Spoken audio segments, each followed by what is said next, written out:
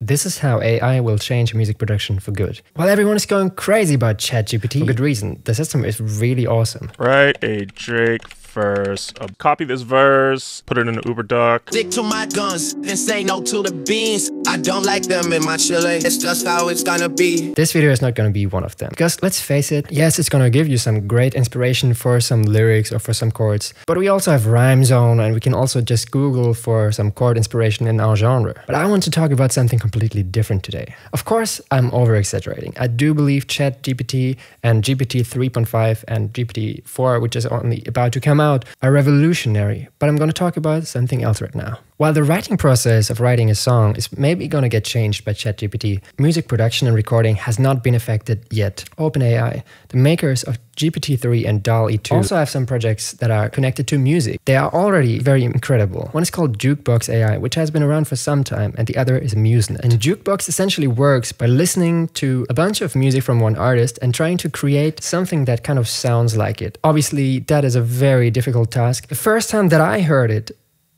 it blew me away, and honestly, it kind of still does. The laws of gravity, I'm a Mexican accent, I take the candle and go to sky. There's no submarine. I'm burning through the sky. Sometimes, of course, that stuff sounds pretty cursed, but this... It's Christmas time and you know what that means. You can hear what artist is supposed to sound like. It does sound like Frank Sinatra. It's mind-blowing. So it essentially learns how a specific artist sounds like, what frequencies are common, what is the timbre of their voice, the timbre of the instruments. Sometimes it can exhibit something like consistent, but it still is not yet really able to produce music. Speaking about OpenAI's MuseNet, you can basically input MIDI data and it will help you finish the song, even with some various instruments. Can generate up to 4-minute musical compositions with 10 different instruments. So let's try it. We're gonna select now the style of the Beatles and use the start of Beethoven's Für Elise. We can select all the different instruments we want to have. And now let's see. That didn't work. Maybe you have to use Google Chrome or something. It doesn't work on Safari for me, but I've seen it work for other people and it's pretty cool.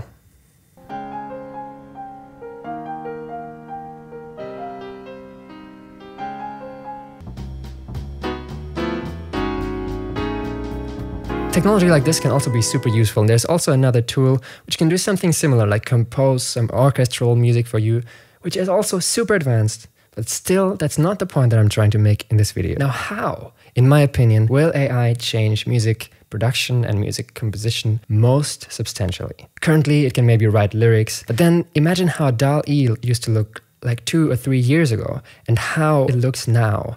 We never had anything like Stable Diffusion 5 years ago, and now we are able to synthesize insanely high quality images. The improvements are truly insane, and I'm pretty certain that I'm going to use it for my future releases as album art in some way. So now imagine that you want to have a guitar that is strummed in a certain way, with a certain sonic quality. Maybe it's a special guitar with some certain wood, recorded with some really awesome microphone in a brilliant sounding studio, maybe with a very particular amplifier, or mixed already in a particular way that you like. Maybe you can record your guitar outside on a windy day and then transform it using AI, making it sound like it was recorded in a $1 million studio.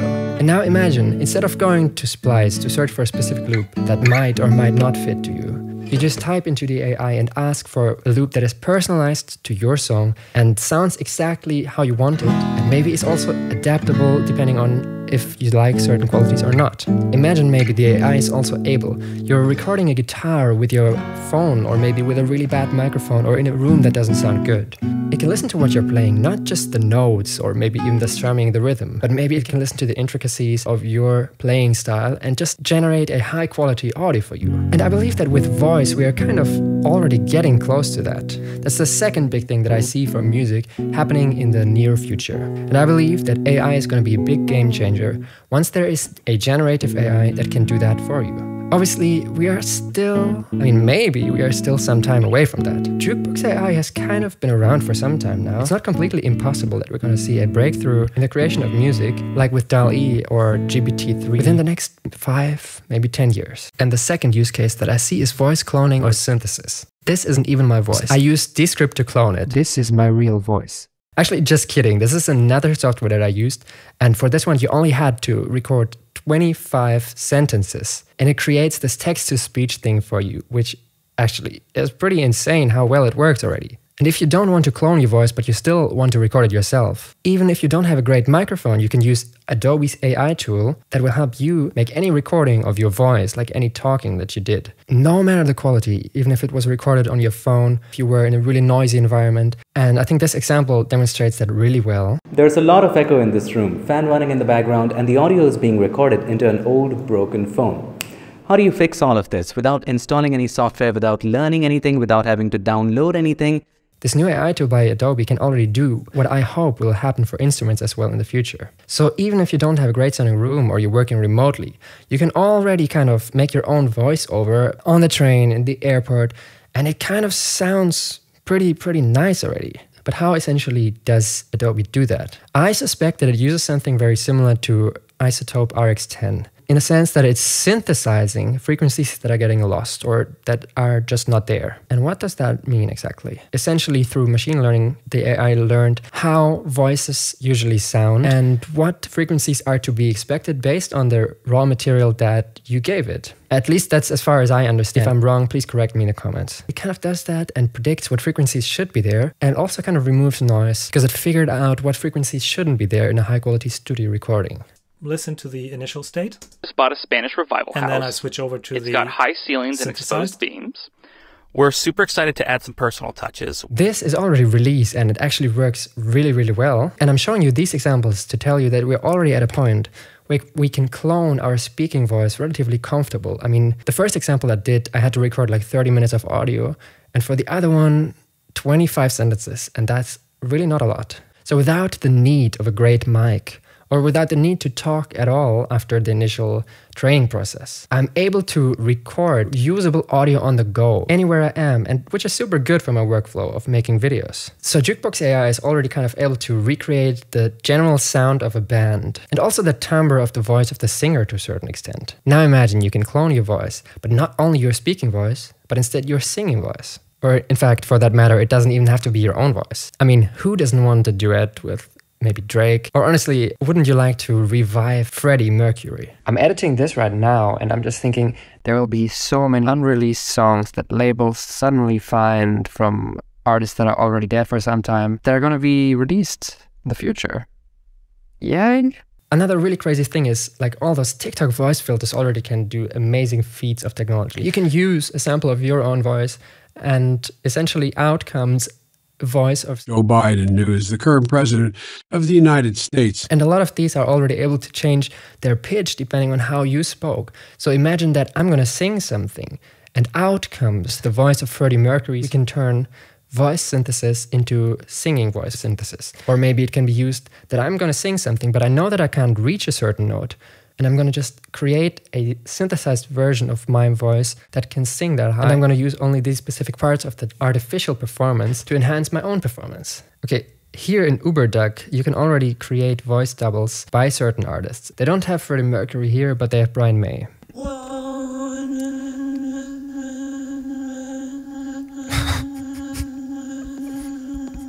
I think it broke UberDuck. Elton John. Yeah, right. Okay. Maybe it doesn't work well for me right now, but you see that technology is going that way already. Let's try another one. This one has Freddie Mercury. Let's see how his speaking voice sounds like. What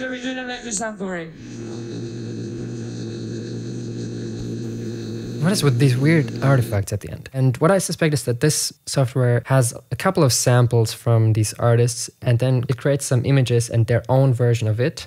But maybe the amount of samples that it had wasn't great. This did not work out well. Let's try him singing. One by one in the You see, this technology is still kind of far away from that. But what you have to realize is that OpenAI, although it has released a lot of software now to the public, we don't know how powerful GPT 3.5 or GPT 4 are already and which features they're not releasing to the public yet because they would be too groundbreaking. I believe we only get kind of the light version. As long as we have enough high-quality sound samples, we might be able to create a voice double that can sing essentially anything.